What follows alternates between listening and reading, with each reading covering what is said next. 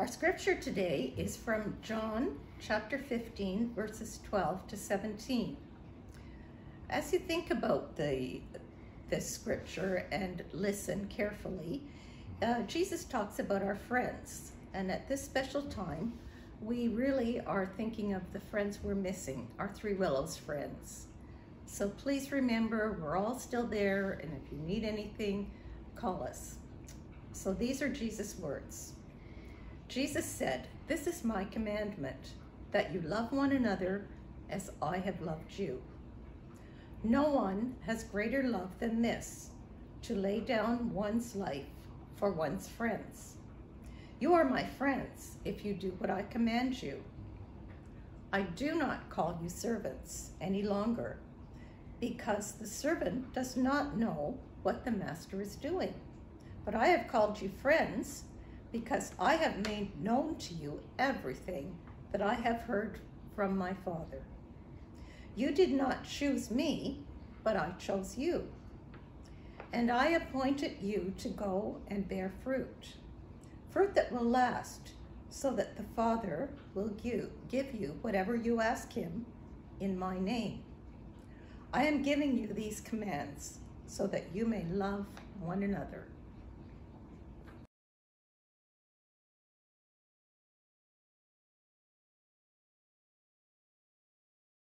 May the words of my mouth and the meditation of all of our hearts be acceptable in your sight, O Lord, our strength and our Redeemer. Amen. If there's one thing to be said about this pandemic that we all find ourselves in, it's a great way of separating what is essential from what is non-essential. Food, health, healthcare workers, frontline workers of all sorts, yes, absolutely essential. Hockey players, celebrities, those with big egos, not at all essential. And then on the home front, we know what's precious now. Touch, a hug, a smile, a kindness, or the sense of being able to, and the longing to sit down and have a coffee with a neighbor or with a friend. Family, friends, neighbors, essential part of our lives. When Jesus gathered with his disciples that last night in the upper room, they shared what we call now the Lord's Supper. There was a long teaching section that we have, not teaching really, but a long section of dialogue and teaching of a kind at the end of John's Gospel, which we call the farewell discourses. They're hard to categorize in a way, but there's some very memorable phrases that have become part of our grounding as Christians, essential kind of words that we hold on to. Love one another as I have loved you. Abide in me. I will not leave you desolate. Peace I leave with you, my peace I give to you. And I will pray that the Father will send an advocate or comforter to be with you forever. And then there are these words. I call you friends. I do not call you servants any longer, because the servant does not know what the master is doing, but I have called you friends. It seems to me that Jesus wants to move these disciples in those last hours from a relationship of where he has the agency and the authority to a mutuality that we understand immediately when we think of friends as opposed to Lord or teacher or rabbi. There's a desire for a collapsing of those hierarchies and a desire for closeness on the part of Jesus. Now, I don't want to overstate that or simplify it where Jesus simply becomes our buddy. That would never be the understanding that we have in John's Gospel.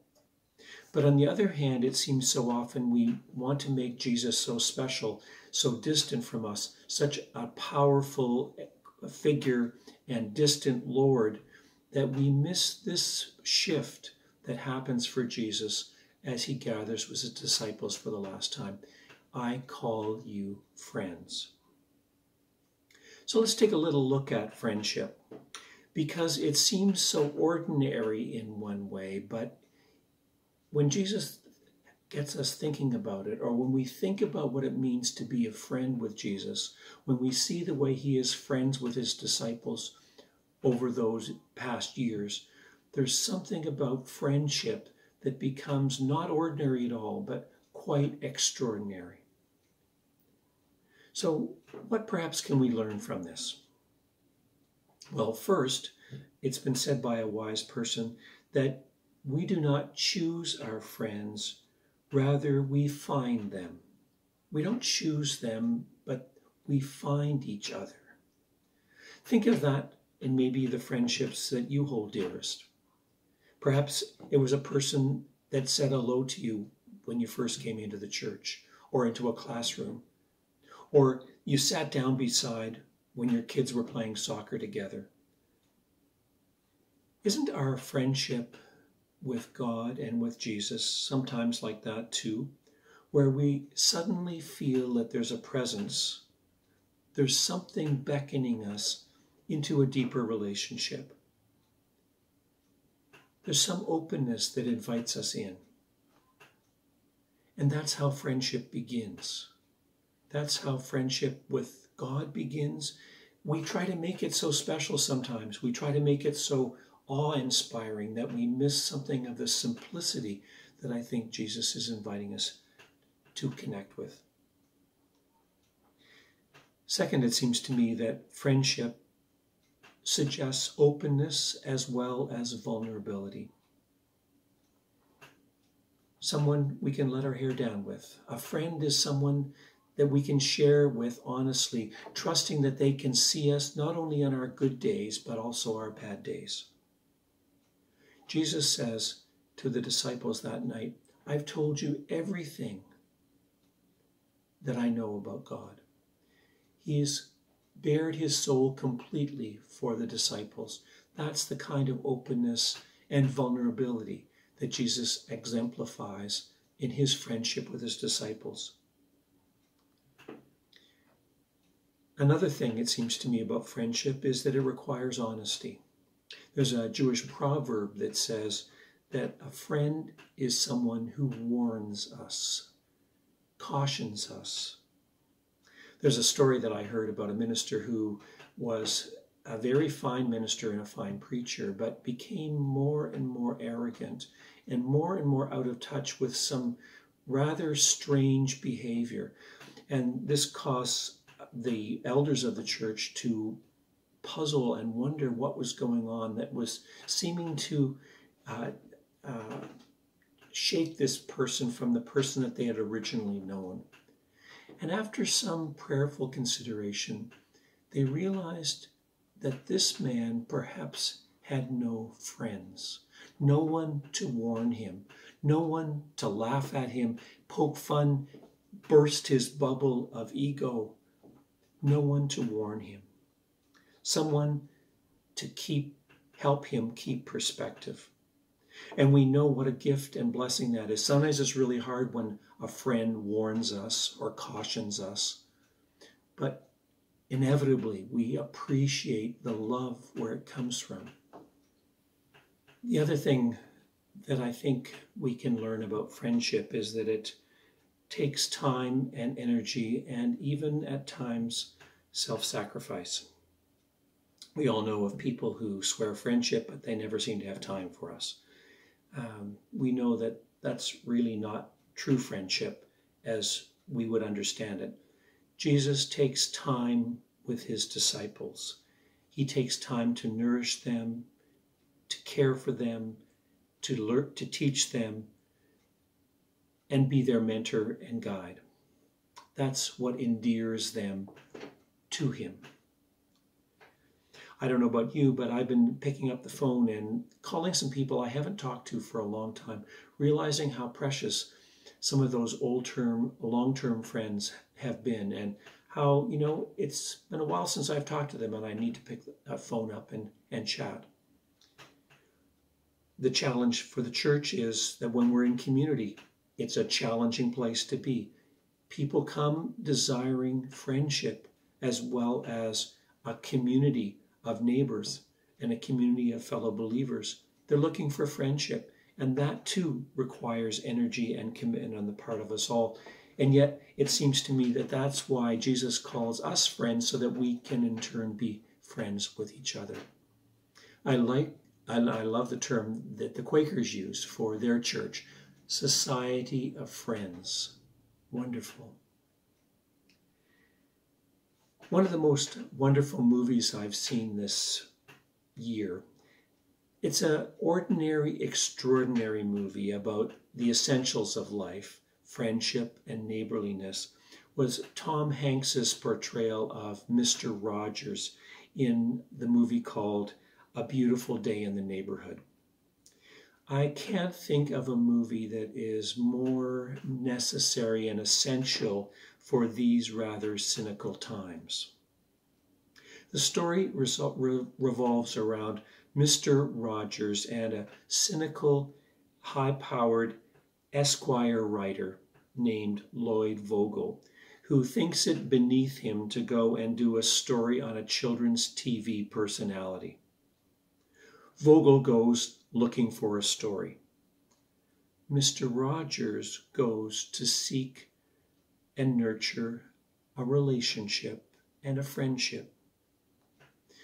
And as the movie unfolds, the hurt child in Vogel is laid bare by this friendship that begins to develop with Mr. Rogers.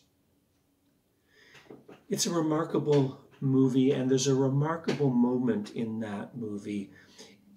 That takes place in a Chinese restaurant in Pittsburgh.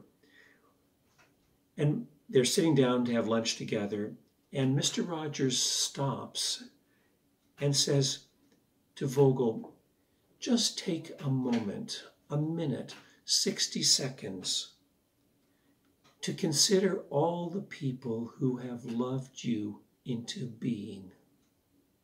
Vogel is dismissive, as if to say there are none in my life. But Mr. Rogers wisely responds, they will come to you.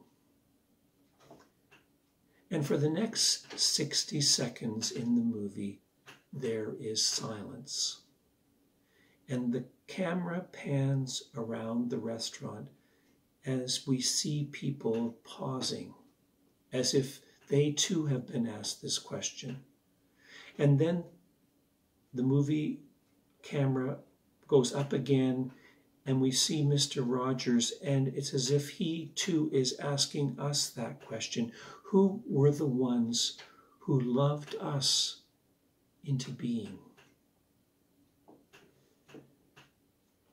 And as he looked out, everyone in the movie theater, including me, was asking that question. And those faces came to me as well as it came to others in the movie theater, because you could feel it.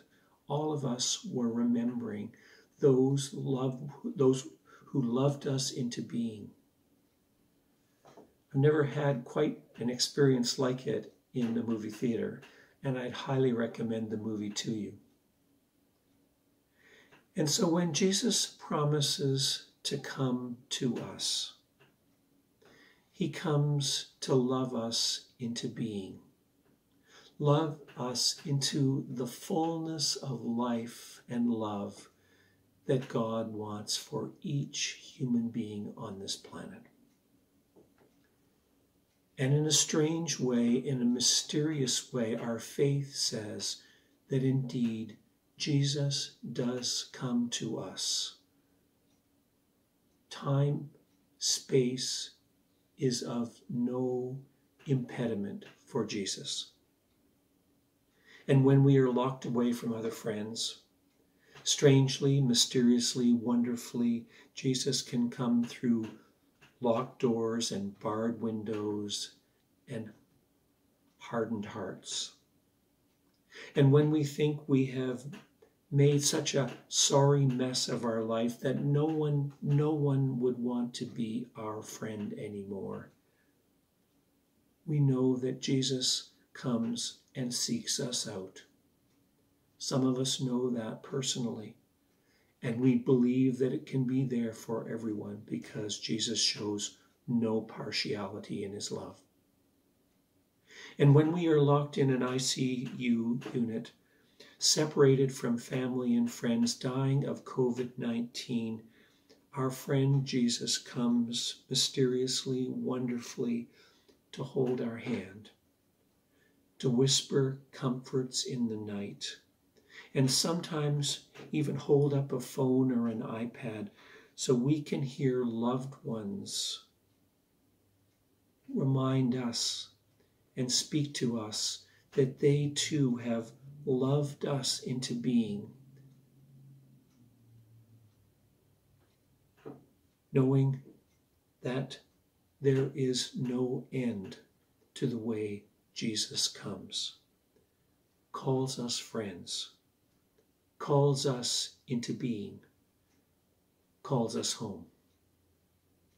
Amen.